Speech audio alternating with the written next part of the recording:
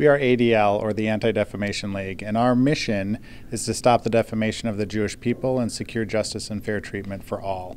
And what that really means is that as an organization, we are combating hate and bias in all the forms that it's manifesting today in society, and combating how the polarizing forces are pulling people apart. So we're working to bring communities back together, address hate as it's a serious problem in our society today. We're here today for our 17th annual Unity Through Understanding Day, and it's a day where we bring high school sophomores together to learn our anti-bias, anti-bullying programming, to learn how to stand up for one another as allies. We bring educators in with them. We have several dozen schools represented here today, about 150 attendees. It's a wonderful day where we partner with Loyola Law School. Holocaust education is important because if we don't teach the next generations what happened, there's that fear that it can happen again. It's important that we don't relive some of the catastrophe that we've seen before. And I think it's so important. I know as a Jewish parent, it has always been part of my students, my child's life, and their friends' lives. But what you find is there's so many students that don't know anything about it, and it's a part of history that if we don't continue to tell the story, it's going to be missing from the history books. Vor uns liegt Deutschland, in uns marschiert Deutschland und hinter uns kommt Deutschland.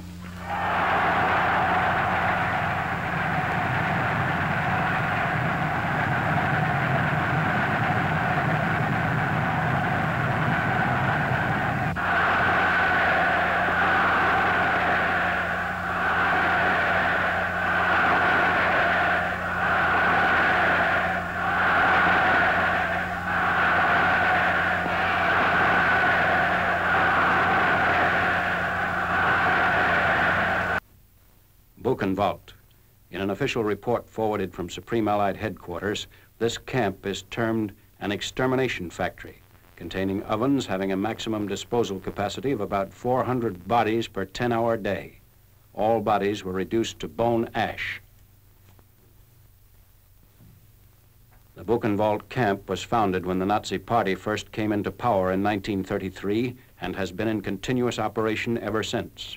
Its largest populations date from the beginning of World War II, and among the inmates are listed leadership personnel from all of Europe. When the Americans took over on 10th April, some 20,000 were all that remained of the camp's normal complement of 80,000.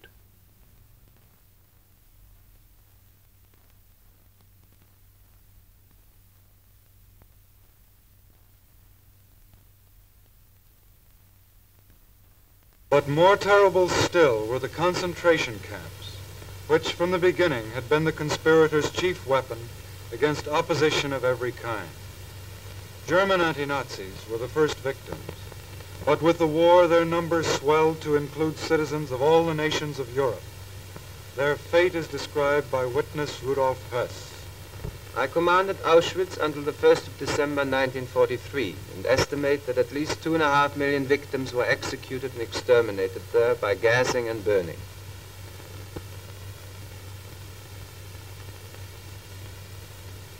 At least another 500,000 succumbed to starvation and disease, making a total dead of about 3 million. Included among the executed and burned were approximately 20,000 Russian prisoners of war who were delivered at Auschwitz in Wehrmacht transports.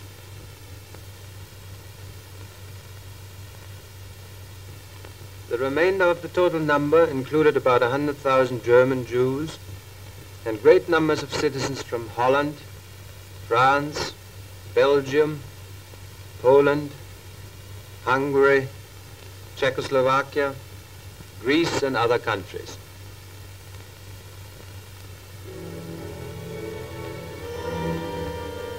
Medical experiments, too, were standard procedure at many concentration camps. These included lowering the body temperature to 28 degrees centigrade, high-altitude tests in pressure chambers, experiments with poisoned bullets and contagious diseases, and even sterilization experiments. This was genocide, the premeditated destruction of entire peoples. Genocide, the direct result of the Nazis' claim that they had the right to destroy the party's opposition. Tomorrow the world, dead or alive.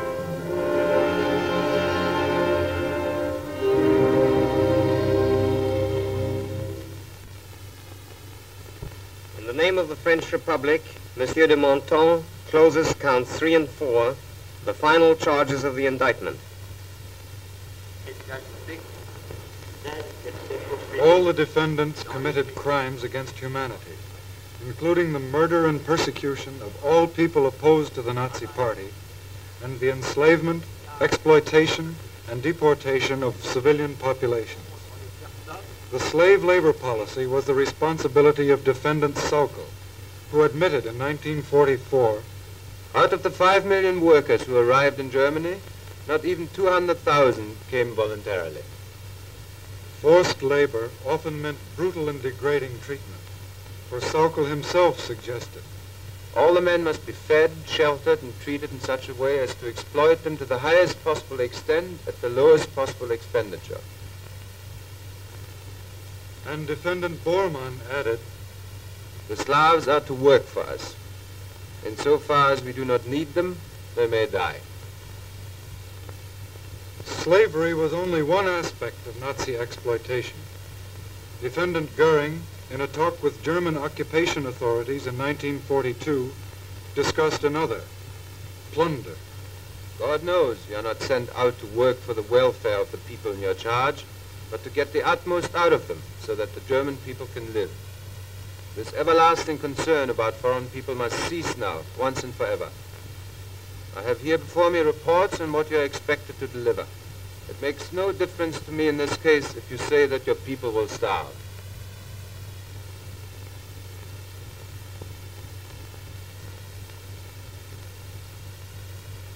But Nazi crimes against humanity were not limited to foreign peoples.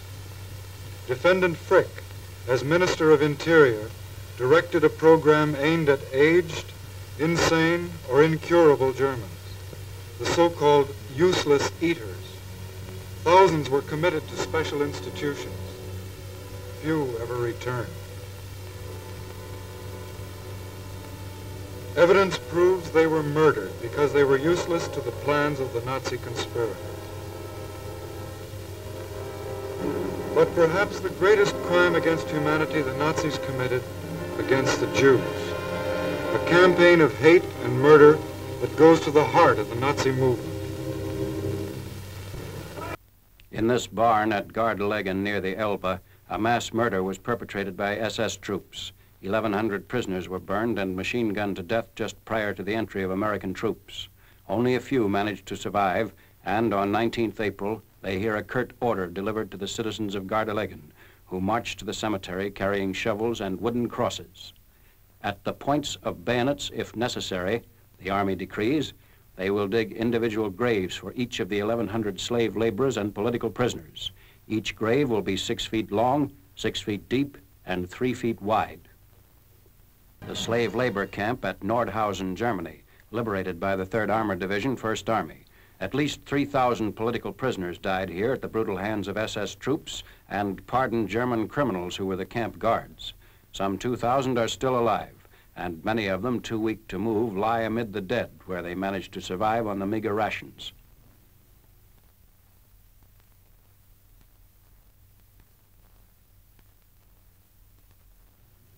Nordhausen has been a depository for slaves found unfit for work in the underground V-bomb plants and in other German camps and factories. These human skeletons are mainly Poles and Russians, with considerable numbers of French and other nationalities also included in the camp roster.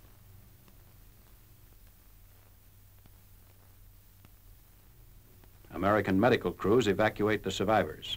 They will be treated in Allied hospitals.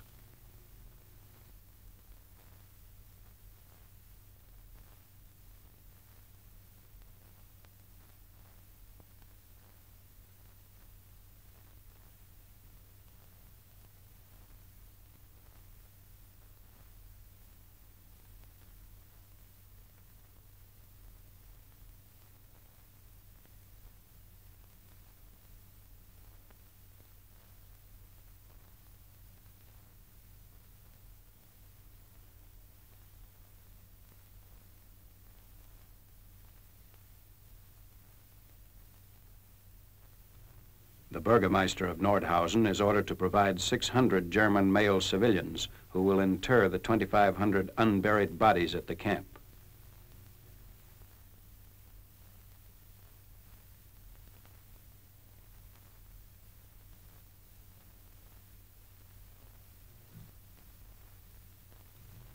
Most of the victims had been imprisoned for as long as 5 years, starved and beaten to death or machine gunned by SS troops.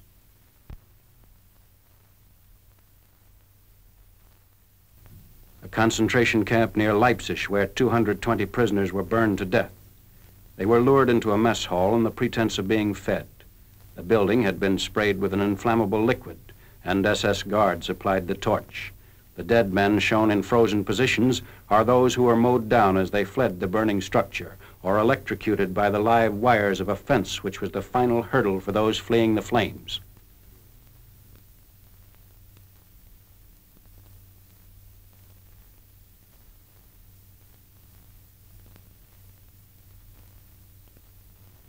The Leipzig victims were Russians, Czechs, Poles, and French. The dead are viewed by Russian women, liberated from slave labor. Nazi concentration camp at Holzen, Germany. It's one of 7 found in this area by the 83rd Division 9th Army during the drive to the Elbe. Some of the prisoners photographed on 8th April are badly beaten, others diseased and emaciated. Of the 350 at the camp, 140 are Jews. The remainder identify themselves as Russians, Poles, and Czechs. 75% were imprisoned for alleged acts of sabotage.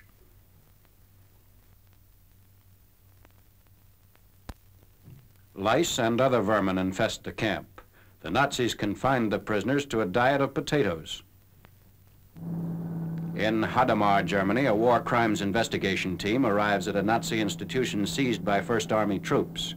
Under the guise of an insane asylum, this has been the headquarters for the systematic murder of 35,000 Poles, Russians, and Germans sent here mainly for political and religious considerations.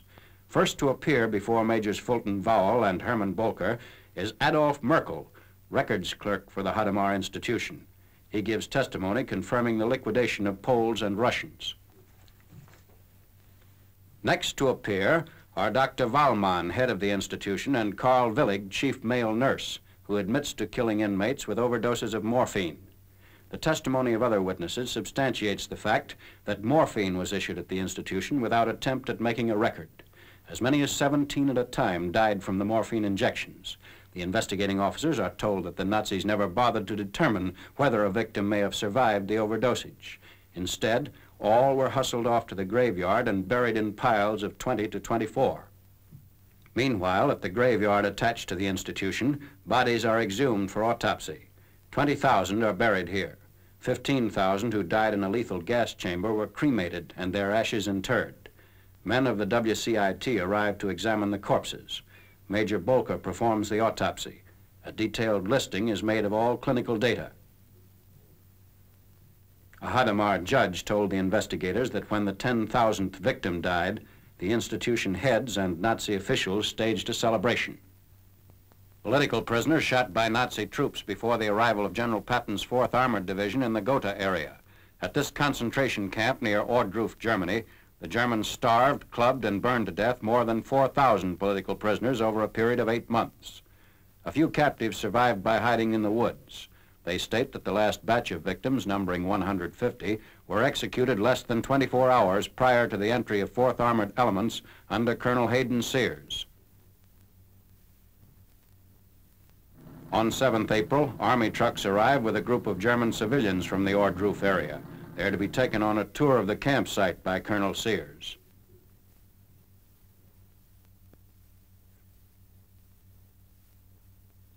A German officer wearing the Red Cross armband also is invited to view the atrocities. First, they see the bodies of those murdered by the Nazis because they were too ill to accompany them in their retreat.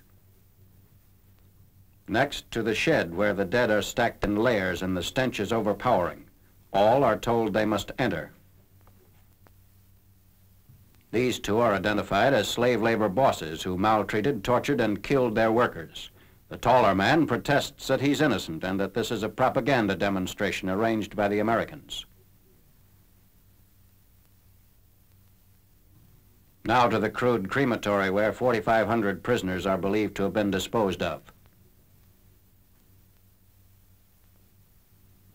Ashes, arms and legs, and charred bodies remain as evidence. The story of the atrocities is read for the visitors. The victims are said to include Poles, Czechs, Russians, Belgians, Frenchmen, German Jews, and German political prisoners. General Eisenhower suggested that a group of congressmen and editors be sent to Germany to make a first-hand report on the concentration camps overrun by Allied armies.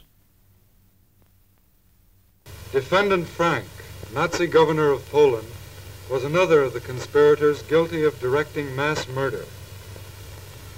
In his diary, he speaks of taking advantage of the focus of attention on the Western Front by carrying out wholesale liquidation of thousands of Poles.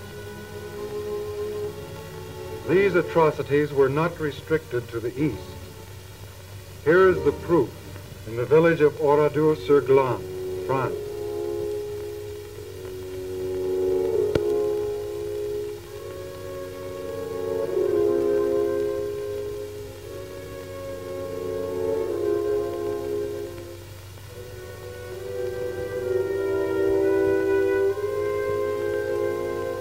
Here is the proof in the town of Bonn, Belgium.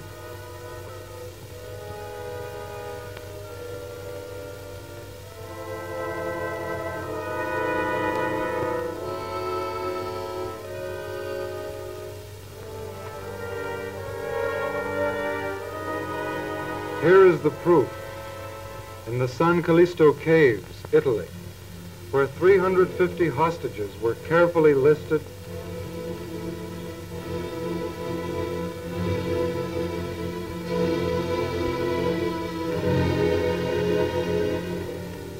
and systematically murdered.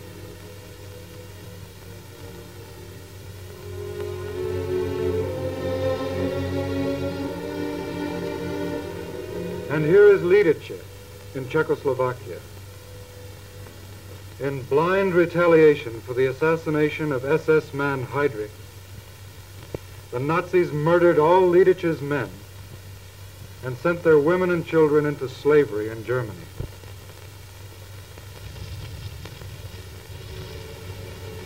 But this was not enough. Boys of the Arbeitsdienst were moved into the ruins of Lidice and ordered to level the village to the ground.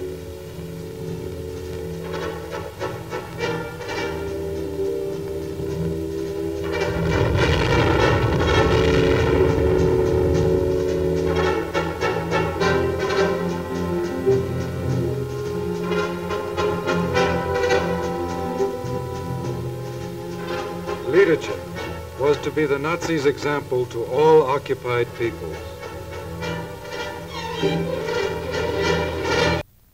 1,200 civilians brought from the neighboring city of Weimar begin a forced tour of the camp. There are many smiling faces, and according to reports, at first the Germans act as though this were something staged for their benefit. Then the evidences of horror, brutality, and human indecency are shown.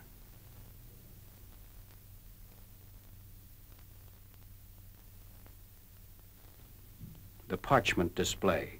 On a table is a lampshade made of human skin. Large pieces of skin have been used for painting pictures, many of an obscene nature. There are 2 heads which have been shrunk to 1/5 their normal size. These and other exhibits of Nazi origin are shown to the townspeople.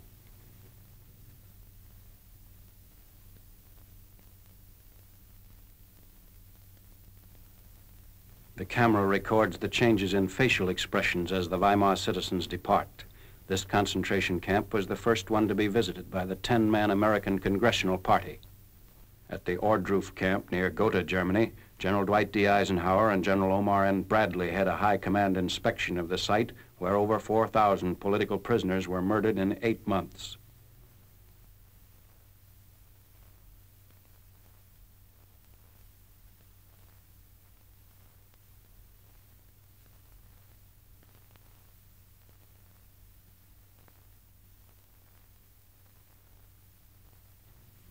This camp was liberated by General Patton's Third Army troops. American congressmen invited to view the atrocities were told by General Eisenhower, "The barbarous treatment these people received in the German concentration camps is almost unbelievable. I want you to see for yourself and be the spokesman for the United States."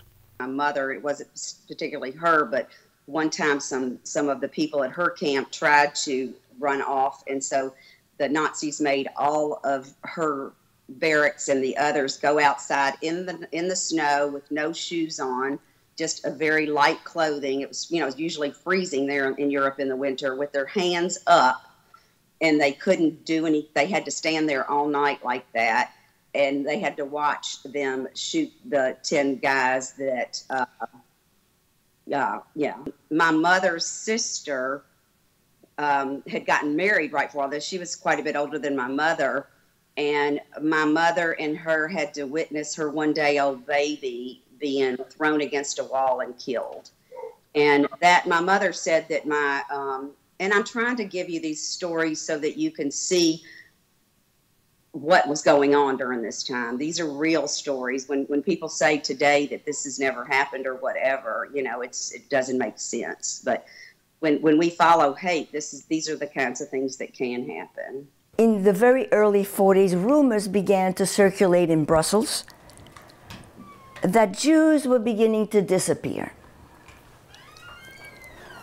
Most Jews, unfortunately, did not pay attention. However, my father did.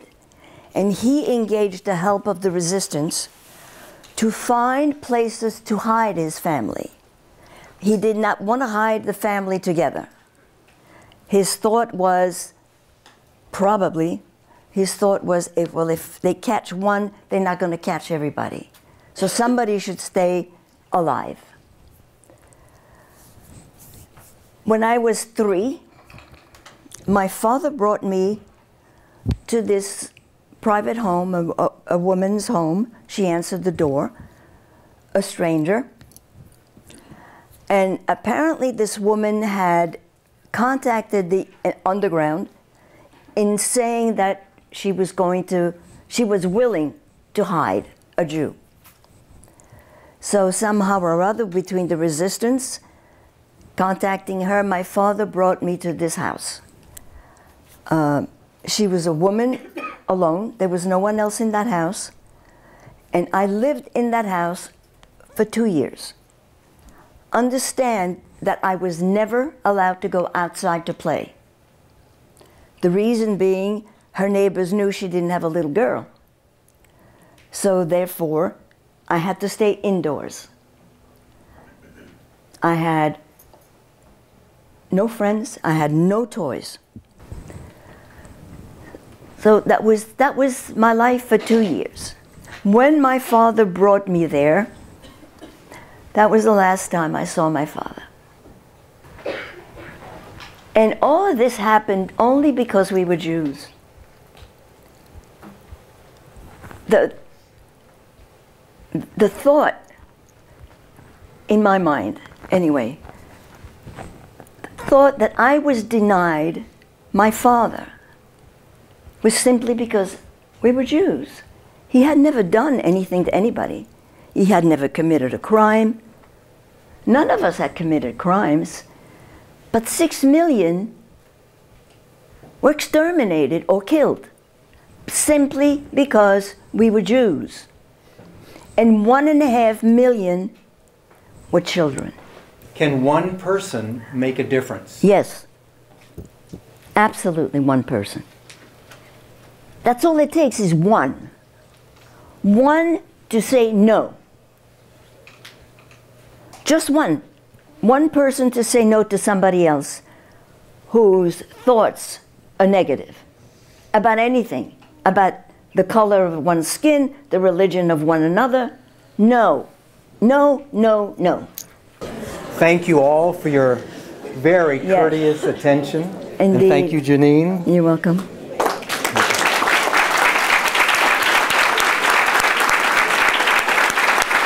Don't stand up. Thank you, thank you, thank you. Thank you all very much. Thank you.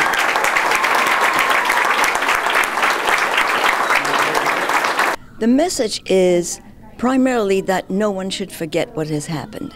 No one, in my estimation, has a right to forget. And when I die, there will be no more survivors. I'm a young survivor because I was a child survivor.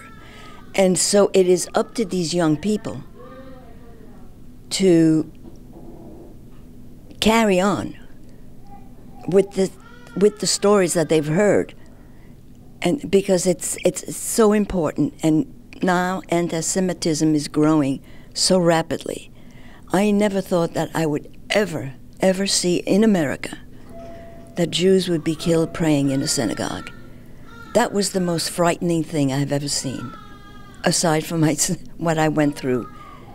And it just, I cannot comprehend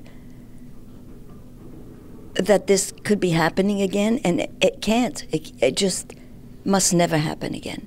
And the only way it can be done is for me to keep telling my story, and then for the kids to remember, and they will then follow me. Everything I heard today was so impactful, and it taught me that you shouldn't make assumptions about someone based on what they look like or their religion or their sexuality, because in the end you find out that you have so many similarities between you, and we're all in this life game together. It really showed me that we're all the same, because you hear all these stories about things that are tragic like this, and people, like humans in general, have a tendency to kind of not want to hear about it. They just want to hear the good. I have the tendency, at least, to try and only listen to the good. I never want to read the news, because things like this, like, they shock me, because I don't know how people could be so heartless. I mean, a child trying to be killed in the Holocaust is just terrible. And I think that it's important that everyone knows about this, because everyone needs to know about the good and the bad in the world so that it won't repeat itself. Like, you hear the term history repeats itself, it's because it's 100% true. You need to make sure that this doesn't happen again. I thought she spoke very beautifully. I think she spoke towards why we need to keep the stories of the Holocaust alive and why we need to make sure it can't happen again. What I learned here today was honestly really important, and I feel that all kids should understand that no matter their age or what they look like, they can make a difference in the world if they just simply speak up about it. I knew that this was going to be an effort in changing the world for the better, and I learned coming here that many of the experiences I faced, like as far as discrimination goes, as far as prejudice goes, I'm not alone in, and many other people have experienced as well, and that I have more power to change things than I realize. I think hearing her story from such a young perspective and kind of being separated from her family for so long was very impactful. I couldn't imagine my life like that. It was very impactful indeed, and it made me reflect upon what could we do as a society and what we could do in our own community, because a lot of what she said really touched me in a way and made me reflect about things I've heard before, things I've saw before, and just gave me the strength to do more in the future. I think that her story is very important, and it has an impact on students, and that it needs to be continued to be spread around, because it needs to stay alive and it can't be lost and forgotten. From what I've heard today, it was interesting to hear the story of the Holocaust from a younger point of view. Like, she said she was only she was really small, and she was hidden for 2 years as a small child, and had to make her own toys and her own friends, and she understood why she had to do it, but it's still, as a child, to be that isolated has to be pretty hard. And she told it in a way where you felt like you were living it with her, because she explained it in a lot of detail. I was honestly, in school we don't learn as much about what people experienced during the Holocaust. We just learn what it is, what happened, but not how it impacted the lives of someone who we talked to today. And it was just so hurtful to hear what happened to their families, and their life after the Holocaust. I thought it was very moving. It's different whenever you learn it in school. If you're able to put a personal story and a face to that, I really think it helps you understand the situation in a different way. I learned that people had to be hopeful and hardworking to be able to adjust to this new world, and that also we should follow their example. We as people, and especially the youth, should be active and knowledgeable about the world around us so that we aren't doomed to the same fate as others and to things such as the Holocaust. This is our way of better ensuring a world for ourselves, a present and a future for us and the next generation. It is important because they need to know how a group of people, just because of what they believe in and their race, that they were sent to camps for no reason, but just because one person wanted to do it. I learned about how hard it was to acclimate into normal society after the horrid events of the Holocaust, especially if you have to go from a concentration camp or ghettos into the real world with no home, money, or family to speak of. I also learned how important it is to teach kids to have an open heart and an open mind so that they learn not to hate people just because they're different. Today I learned that the Jewish people, it was all a big blame game and that they didn't really do anything wrong. Hitler wanted to say that Jewish were evil because he was a really bad person, but I learned that to not give up because people in the Holocaust they didn't give up and they got through it and didn't really look at their past and just worried about the future. I would make friends with all races and I would stand up for what I know and I support. I'm going to remember to respect the history of the Jewish and Germans, and take away that everybody is equal in the community and nobody should feel like they should be left out because of a race or something of their beliefs. The Nazis were not really any nice people. They killed for the fun of it and destroyed people's lives and ruined it immensely. It's made quite a lasting impression to treat others better than than others would, than other people would if they were to be bullied and stand up for other people. I think it's very important to teach our children the Holocaust education with social justice and civil rights all mixed into that.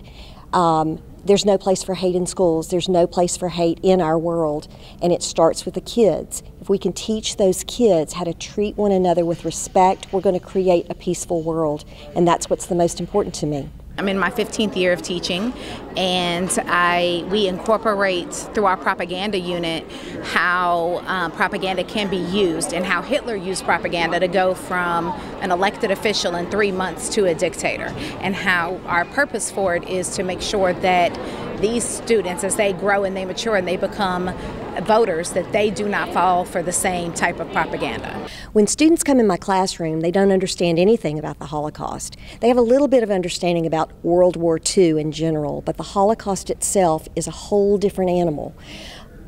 I use the Diary of Anne Frank as the catalyst in my classroom to introduce Holocaust education and go from there using all kinds of other curriculum and all kinds of testimonies from Holocaust survivors and their families. The students have to know these stories because they're not available anymore as our Holocaust survivors have begun to die. They're so old, and we have to teach these stories so that our world is not filled with hate and we don't have genocides and mass murders. We have to understand one another. A lot of it is being forgotten as many of our survivors are passing away, but they don't realize it really wasn't that long ago. There are people still living that went through these atrocities, and if we don't know about them, if we don't know how they came to be, they will be repeated. One advantage of requiring that Holocaust be taught in every school is that we can only reach a small number. Even though we have a full theater every year, 2 days every year to show our film, to listen to our speakers, think of all of the students who can't come here, who can't get a field trip, or whose teachers just can't take the time off of school. If they're required to teach it and they are provided with the right curriculum, they can teach within their classroom and reach all of Louisiana students. I've been teaching for 19 years, and I teach about 50 students a year in my school. That's just a fraction of the students in Louisiana in the world. We've got to mandate this education for Holocaust studies in our schools so we can reach more. I think it definitely should be taught, and it shouldn't just wait to that brief section of World War II in high school. It should be taught as a whole unit so that students have a better understanding, because if they can't relate to it personally, it's not going to mean anything to them. Like my students, I assign them an actual identity of a person in the Holocaust, and they find out at the end of the unit if they lived or if they perished. And we say those names and we remember those individuals and what they went through. What a treat to have a voice of experience tell us her story. This is something that we need to treasure, the living links that we have, and we need to make sure that these stories aren't lost with time, and that we need to make sure that people understand what happened during the Holocaust, and to make sure that we do the things to just to make sure that it never happens again. Never again means never again. It is so vital in education. It's such a big part of our history of the United States, of the world. And I don't understand what the problem is. I was just made aware that Anne Frank has been taken out of the curriculum. How is that possible? I don't understand the mentality of the school system. I just don't understand. Every time you put on the news, there's some new anti-Semitic event that has happened. And just when you think that you can take a breath of relief as a Jewish person in the community, you realize there is no sacred, safe place anymore. And so we constantly have to be aware of our surroundings. We have to make sure that we keep each other safe and that we feel comfortable in who we are and where we are. All kids should learn because it was too bad of an event for us to happen again, for us to let it happen again. I'm a direct descendant of a Holocaust survivor, so I understand what they went through and why it needs to be prevented. All kids definitely should learn about the Holocaust because unfortunately it is a real event that happened in history, and in order to prevent something that bad happening again, we must teach kids about it and make sure they know what not to do and how to make the world better. All kids should learn about the Holocaust because there's the danger of it happening again if hate goes unchecked. We have to do all we can to stop prejudice in any way possible. I think all kids should learn about the Holocaust because it's too much of a disaster to forget. Like, it cannot be forgotten. All kids should learn about the Holocaust because it is our history. It is something we can never forget, and it is something that all students in this country and around the world should learn because it could impact them in so many different ways, and it could really lead to a better and more just and fair society. It's a very important part of history that cannot be forgotten. In all the people in the world and these horrible things that happen, it shouldn't happen again. I think we should take more consideration into the history of the Holocaust and the survivors that are left and really hold on to their stories because, like she said, we need to carry this on so it doesn't happen again. And I think that's the problem with a lot of the kids these days. I'm talking like I'm old, but it's like we don't want to listen to our elders. We're going to do our own thing, but like history is always the future, and you can always find a way to prevent that. All kids in Louisiana should learn about the Holocaust because it cannot happen again. We already have so many things going on that, like, anti-Semitism still happens here, and we don't want it to happen again. We cannot have such a mass genocide, anything like that, ever occur again. I think that kids have a lot of power in having social media and, access to that medium. And so I think that we should be able to use that in order to spread the messages that we need to. All students should learn about the Holocaust because it is our reminder of what happens when we let ignorance take charge, and whenever we decide to hate people just because they're different and because we're not the same. All kids should learn about the Holocaust because it teaches you about the horrible effects of discrimination against other people. It's taking discrimination to an extreme that you would think wouldn't have happened, but it did, and it's really important that that never gets repeated. All kids should learn about the Holocaust because it's really important to know what happened in our history and they could take away some things from it and apply it to their real lives. All students should learn about the Holocaust because it'll help them be grateful for what they have. All students should learn about the Holocaust because to teach another generation about the terrors that happened during the Holocaust and to prevent another one from happening again. All kids should learn about the Holocaust because it is a part of our world history, and really we need our world history to help our future become brighter. And if we don't learn about this, and if our generation doesn't learn about this, it can happen again. And we need this part of history to make sure it doesn't happen again. There's so many lessons from the past, right? The famous saying is, those who forget the past are doomed to repeat it. Well, we can never forget what happened. And as we see the statistics coming out of, the majority of students being unable to identify what Auschwitz is, or, the loss of understanding of the historical lessons of the Holocaust makes us very vulnerable to a situation where we may see normalized violence, or we may see targeted discrimination in ways that lend towards violence, or even the possibility of pressures towards genocide in other places. And as we put systems of education in place to make sure that students understand the warning signs and what to do to combat them, those are critical for us coming together as a society and making sure that hate-based violence leading towards genocide is not something that we ever see again. Holocaust education should be required to be taught in the public schools, because if we don't teach the next generation, it will happen again. Louisiana should teach the Holocaust in the public schools because it is of vital importance. It is vitally that they know and learn what has happened. Well, there's a lot of information out there, but from ADL, just go to adl.org and do a search for Holocaust education. They can find more information on our website at jewishbr.org.